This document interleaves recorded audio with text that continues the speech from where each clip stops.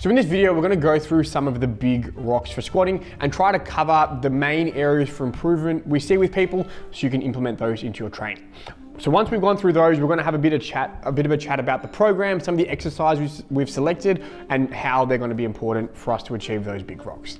So the first big rock we're gonna run through is bracing. Now, I think bracing with squatting is something that people know about and think's important, but it's often poorly executed and not executed how we want it to be. So the biggest thing that people get wrong when they try to brace is they think about bracing being taking in as much air as possible. And often what happens when a massive breath of air is taken in and we just think about getting in as much air as possible is we don't put our midsection in the position we'd like it to be in. So for us to create a strong brace, what we're trying to do is close off that space between our rib cage and our pelvis. If we take a massive breath in, what we often find is our rib cage is a little bit too elevated and our chest is a bit too high. So we might feel tight, but we're not really creating as much rigidity as we can.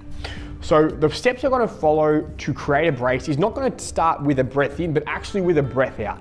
By taking a bit of an exhale and understanding how we can use a bit of an exhale to keep our ribs down and our hips tucked underneath, we're gonna get a stronger brace. So once we can use that exhale to find the stacked position we're looking for, we're then gonna take a bit of a breath in to reinforce that position. The goal though is to first keep our ribs down. The breath in is only the second step. The breath in reinforces that stack, but the stack is what's gonna be most important.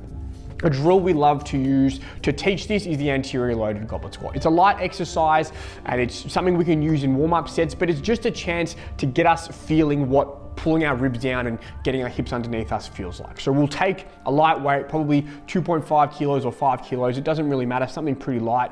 Elevate our heels, and what we're gonna do is reach that plate right out in front of us, as far out in front of us as we can. As we do that, we should naturally feel that our ribs wanna come down. We can add that exhale in to better achieve that. And then once we've found that position where we feel like we've got our ribs stacked down and our hips tucked underneath, we're gonna squat down. And our goal is to maintain that position. If we find throughout the course of the descent, we lose it, we're probably going too fast or we're not reaching that plate out enough in front. So we're gonna go really slow with this movement and take our time with it. The goal is not to have maximal output, it's just to be a slow movement to feel the sensations we're looking for when building a good brace. Once we have achieved this and once we get a feeling for what it feels like to have our ribs down and hips tucked underneath, we're gonna then try to apply that to our regular squat. We're probably not gonna expect to get this right straight away. It might take a little bit of time to get used to, but continuing to use the anterior loaded goblet squat in our warm-up sets is going to help us. So initially when we are learning to brace well, it might feel like a bit of a tedious process and that we're thinking a lot and there's a lot of breathing involved. Initially it might feel like that, but the goal over time is for it to be a seamless process. On top of that, the goal over time is to match the bracing and the breathing to the weight on the bar. So in time, we want it to be that light weights require minimal bracing and minimal breathing, but the heavier those weights get, we want to be more active with our bracing and our breathing.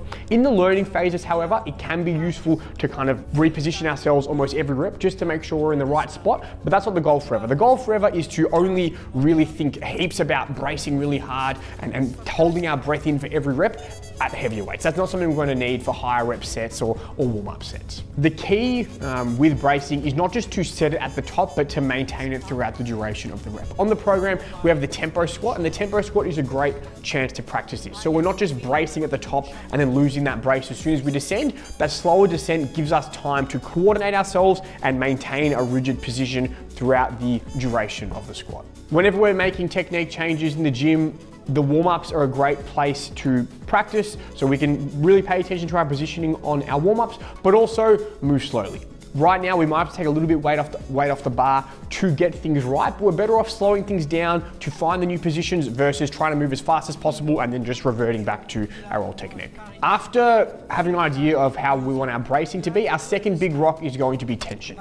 Now, creating the brace and creating a strong brace is going to create a lot of tension throughout our system, but the second place we're going to look for tension is through the upper body and specifically the upper back.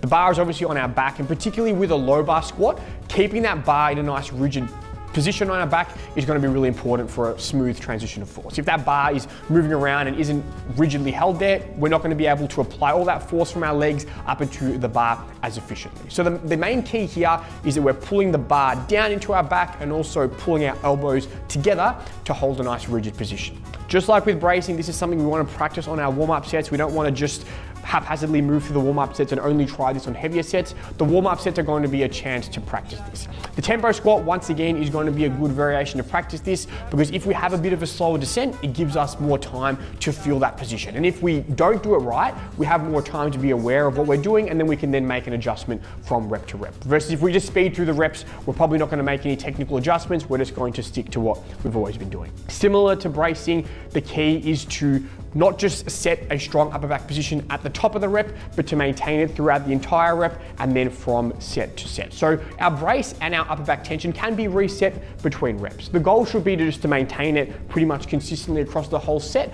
But if we do lose it between rep to rep, that's okay. We can always reset at the top. And that's where slowing things down makes it a bit easier for us. Once we have upper back tension and bracing and down pat, the third big rock we're going to run through is midfoot pressure. So if we can maintain an even weight distribution when we're squatting, it's just going to feel a lot more smooth. If the movement's feeling more smooth, we're going to feel more strong and we're going to feel more confident. Often what happens is people throughout the duration of their squat will either fall forward onto their toes or have too much weight back on their heels. Instead, we want to have that weight evenly distributed across the whole foot. Not too much in the heels and not too much in the toes. So if you see that you're falling forwards, chances are too much of your weight is on your toes and you need to adjust back slightly. And if too much weight is in your heels, you need to adjust forward slightly.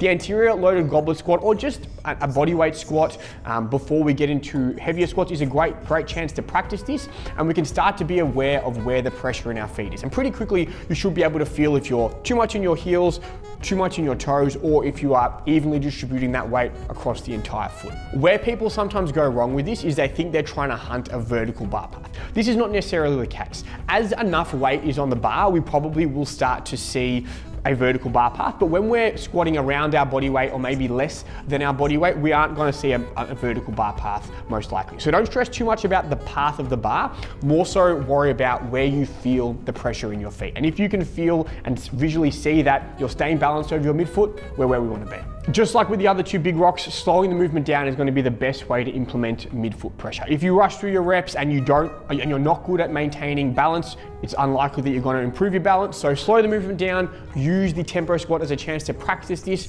as well as your warm-up sets. Taking the warm-ups a little bit slower initially is a chance to ingrain that new technique that we're looking for. Hopefully the video was helpful, guys. Get stuck into the program, take some of that advice on board. If you have any questions, please feel free to shoot me a DM. I'm happy to answer questions.